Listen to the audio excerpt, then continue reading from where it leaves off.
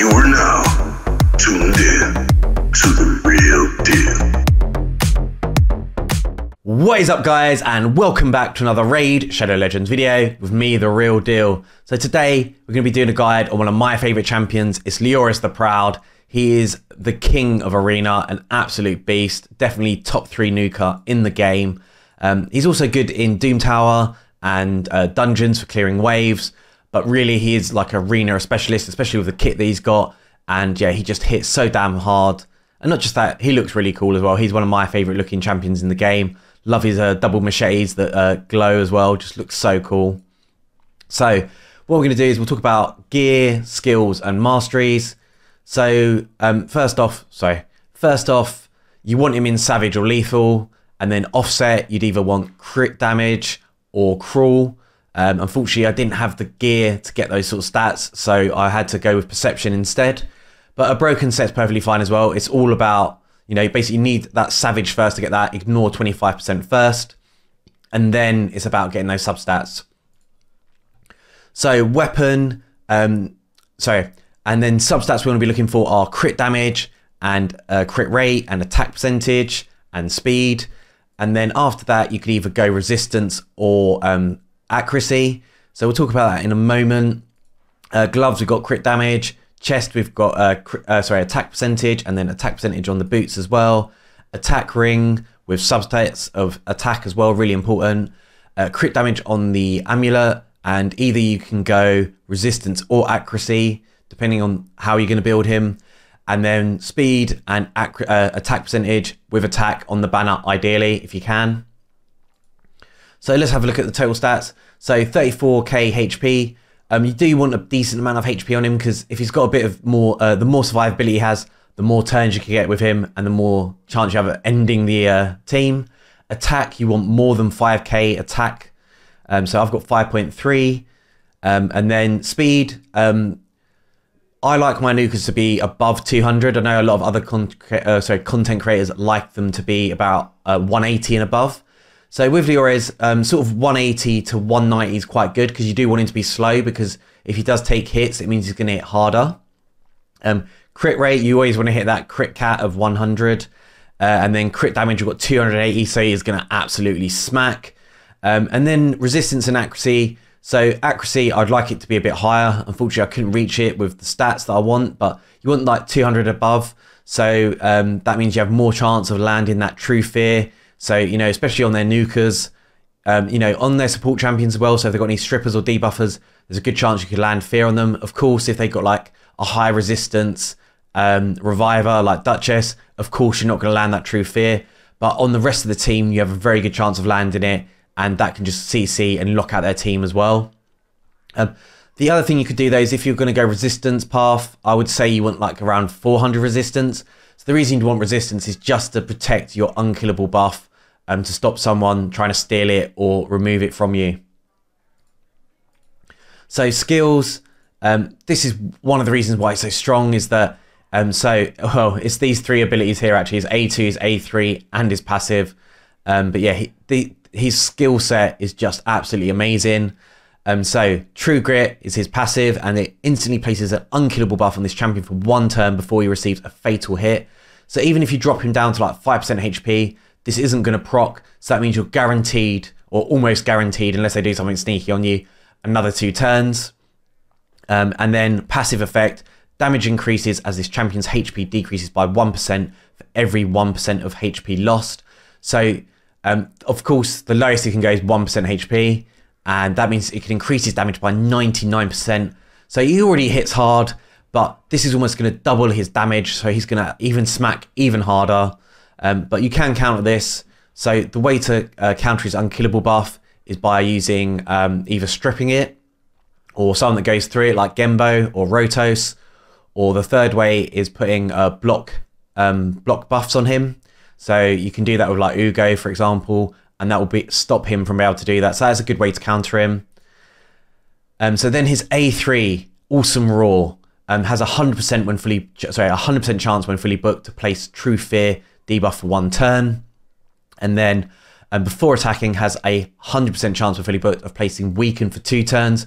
So he's going to put Weaken on the enemy, then he's going to hit, and that's going to increase his damage as well. And this is this hits really hard, but then also that true fear as well. So if they don't die, there's a very good chance that they're going to miss a turn, and it's going to put one of their really important skills on cooldown. True fear is a very annoying debuff to deal with. So A2 attacks all enemies twice, and basically when it's not on cooldown, it means he's going to be immune to stun, freeze, sleep, provoke, fear, true fear, and pirates on vacation. Sorry, petrification. So it's almost like you can't control him, and he's just gonna, he is like Skull Crown, very similar to Skull Crown, hits really hard, but he can't be CC'd. So strong. There are ways to counter this though, so putting block active skills on him, so that means you can only use his A1, or you can use a champion that increases cooldowns like Warlord or Basher, or any champion that can do that, and that's a good way to counter him as well. And then we've got his A1 as well, which hits also very, very hard. All of these abilities just smack, but yeah, attacks one enemy twice. Each hit has a 60% chance of placing decreased defense for 2 turns, and that's the strong version of decreased defense. And the damage is increased by 20% if the target has less than 60 HP. So there's a very good chance he's going to put decreased damage on them. Decreased defense, and it's just going to hit really, really hard. I mean, it hits really hard anyway, but it's going to increase as well if they've got less than 60 HP. So yeah, his kit is absolutely amazing. Blessings. So I've gone for Soul Reaper because, he hits hard. Or sorry, Soul Reap, because he hits really hard and he is a nuker. So it's good for him to have that because it is going to increase his damage. The only other one that I'd recommend taking is Lightning Cage. So because basically this can protect his unkillable buff from being stripped. So, or if you pair him up with champions that are going to put loads of buffs on him as well, then Lightning Cage is going to protect those buffs. So it's a very good option as well to do that. But yeah, those are definitely the 2 that I'd recommend. And it is, it doesn't have to be so fixed. It's not you can only use Soul Reaper. You can build champions however you want. You can mix it up. So masteries. So I've gone down offense and defensive tree. Sort of very standard nuker build. So gone for extra crit rate. And then in case the enemy have shields on them, or they've got like Duchess who puts shield on herself, we're going to make sure that we do more damage to them if they put shields on. Then we want our first hit to hit extra hard as well.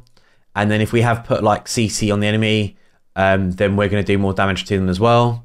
And that's the thing as well, because we got True Fear as well, that is a good reason for it to be on Leorius as well. Then we want a bit of extra crit damage. We want to inflict more damage to enemies that have less than 40% HP. We want to increase our damage with targets that have higher HP than us as well, which is very likely. And then Kill Streak to increase our damage when we start killing people. And then Hell Smasher for that extra ignore defense as well. So yes, it's all about damage on that side. And then defense. So a little bit of resistance to help. Then we want to increase the amount of healing and shields that this champion receives. Resurgence as well has a 50% chance of removing 1 random debuff from this champion when they lose 25% of their max HP. This is really strong on Leorius. So for example, if someone did put block active skills on us, then someone hits us really hard, we're going to remove that debuff. And even if they dropped us down to 1% HP, we still got that unkillable as well. So we are still going to get our turn, and then likely we're going to drop the other team. Delay death to reduce the damage that we receive, and then retribution and deterrence just to get counterattacks off as well. So just to talk about just some alternative masteries you could take.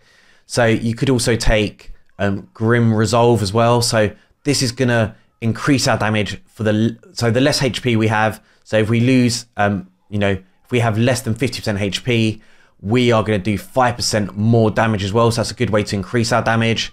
You could also take Life Drink on as well. So, that could be healing him up. So if he does go down to his unkillable debuff, everyone else is dead on your team, then you can, kill the other team and start healing yourself up. So if one person stays alive, you can still heal yourself and win that one-on-one fight.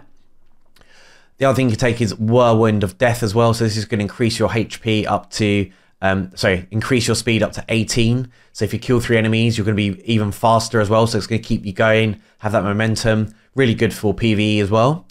And the other thing as well, cycle violence as well. So if because he hits so hard as well, there's a 37% chance. Sorry, yeah, there's a 37% chance of reducing the cooldown of one random skill by one turn.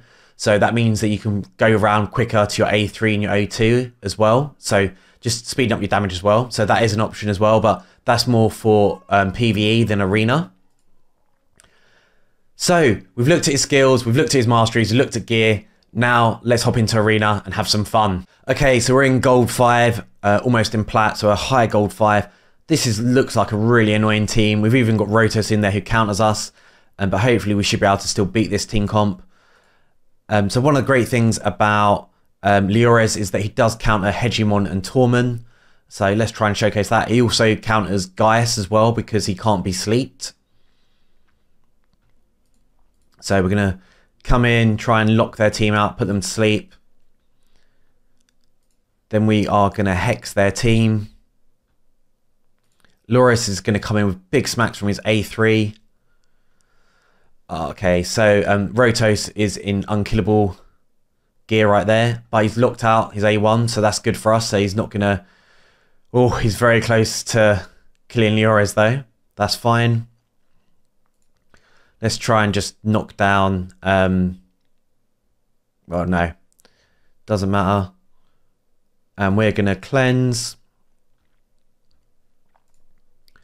And let's slow it down so we can watch Leorius' damage.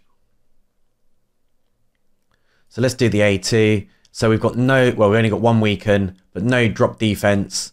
And we've done sort of 100k across the board. What an absolute beast. So now I'm going to show you Leorius as a solo artist, and this is something he really excels at. So they've got Morley, Candrathon, Lydia. This is a really strong team comp, and he's going to beat it all by himself. So as long as Lydia doesn't lock us out with her A1, that's brilliant. We're still good to go, and getting those counterattacks as well. So this is the part, well, where Candrathon's basically dropped her HP. Now we're going to turn around and we are just going to absolutely slam their team. So the two things that we need to watch out for is Arbiter knocking off our unkillable with her A2, and Lydia locking us out with her A1. Oh no, sorry, A3. So now it's our turn. We're going to put it really nice and slow and just watch this guy do some work. And there we go. Just soloed almost, what was it? 286k power, team power. And he soloed it by himself. That is how good this guy is. Okay, so Leorius is a really good counter to Tormund as well. But this is a really strong team comp here as well. Sifi counters her as well. So Sifi, Kaimar, Tormund and Baron. And we are going to knock this team out the park. So speed boost from Arb. Then we're going to do decrease attack and drop defense with Madame. And Leorius is going to come in and drop their team one turn. Yeah, boy, that's what I'm talking about. So I've shown you how strong Leorius is, but I also want to show you that he can be countered as well. So we've got Lady Kimmy and Madame here and Prince Kaimar. So potentially all of those can counter Leorius.